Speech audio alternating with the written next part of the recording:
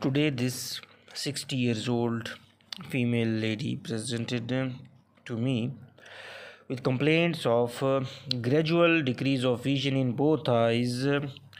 And she said that in the left eye I am not able to appreciate anything except light, whereas in the right I can see pretty well. When I checked her vision, it was 612 in the right eye, and PL, perception of light, was just positive in the left eye.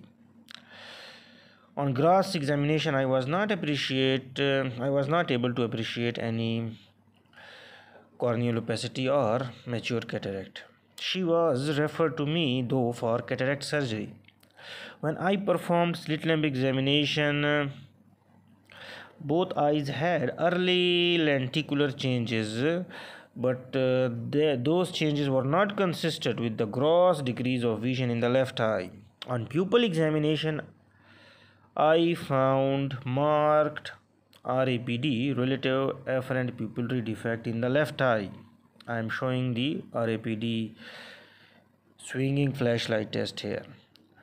Now, when you find RAPD positive, then you have to evaluate for its cause. Most common causes of RAPD are optic neuritis, retinal detachment, ischemic optic neuropathy, traumatic optic neuropathy, compressive optic neuropathy, and asymmetric advanced end stage glaucoma. Now then I performed fundoscopy and I found the cause. Once again, in the consecutive case, I am demonstrating the importance of fundoscopy. When I performed fundoscopy, the cause was clear. Left eye had full cupped glaucomatous optic neuropathy, and right eye had cup disc ratio of 0.8. And then I measured the intraocular pressure, and it was 25 in the right eye and 34 in the left eye millimeter of mercury.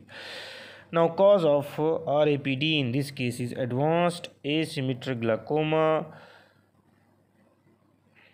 Now, left eye had full cup disc. Whatever we do, we cannot bring back vision in that eye, but now we can try our best to save the vision in the right only eye.